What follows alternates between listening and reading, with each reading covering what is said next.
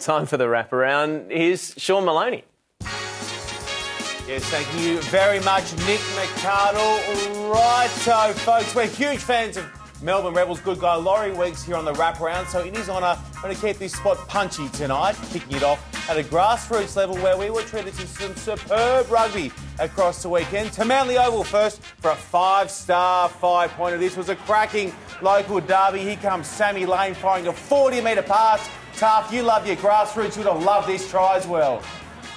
Oh, jeez. And there's Harry Burgeland putting it away. Hey. Mr. Daniel, we go to Brisbane now. Here come the brothers with the Tong and Thor. Uh-oh, boy.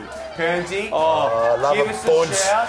and I love a size 50 short that he's wearing. Actually, size 60, unwashed. there's another 60 case. unwashed. Now we're going to Newcastle. This is Marty Lasua. He's 47 years old. Who's that bloke? There he goes. So Marty much Lasua, the father of Terence CU from New Zealand and the NRL. Thanks to Gareth at Bar TV for that spot. Righto, we're on to our long-time favourite of ours at HQ, Namani Nandolo, the lovable big fella who is a massive fan of the movies Pitch Perfect 1 and 2. Yes, he is. Just about the best swinger in the world at the moment as well, and here's why. Taff, talk us through Big Nems. How hard is he to drop? I'll tell you what, it's like hitting a brick wall, really. Thank God he has made the venture back to Crusaders because that's so Terry Black smashing them in Japan as well. So yeah, and here he is putting away Matt Todd. He's on fire, Big Nems. We're a huge fan. He is going gangbusters. We're playing him at the World Cup. We are, Marto. Yeah. Righto, we're going to stay at Trafalgar Park for the moment and take another look at Ma'anonu. Now, we're certain the bloke's shoulders are made of granite or dragon glass or Valerian steel or some such, and evidently they have a mind of their own. How else do you explain this? Fellas, what's doing? Oh, that was Marto, you saw it live. What is he doing? It was a pathetic attempt at a bit of rollerball. Hey, 2013, the shoulders started working overtime and went rogue again on Perry Weepu. Way back then, look out, Perry! Oh, yeah, it's pretty ugly. So, big Ma'a, the shoulders have gone rogue. Is there a yellow card for that?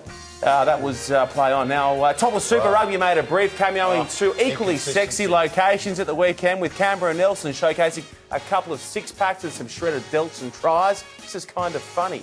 Marto, you asked for this. Yeah, this is my highlight. When the man bra comes out, Nick White was proud, but this one here, look at play on, watch him. I'll have a go. Taylor. No, I won't. I want to get involved. He'll go all night, Taylor. No kit, no dramas. He's still going. A nightmare to commentate without a number.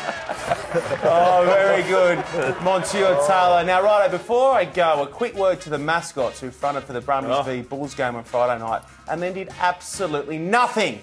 That was a world-class mascot lineup and you blew it just standing around and such.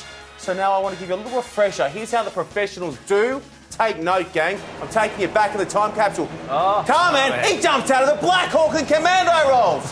That's how you do it if you're a mascot. The bull on the slingshot with a T-shirt. That looks like fun. I'm on board. Brumby Jack all jacked up. The Highlander ready to take down a couple of White Walkers. I don't even know what that is, but he's having a wow of a time in Joburg. And here comes the shark. That's how you do it, mascots.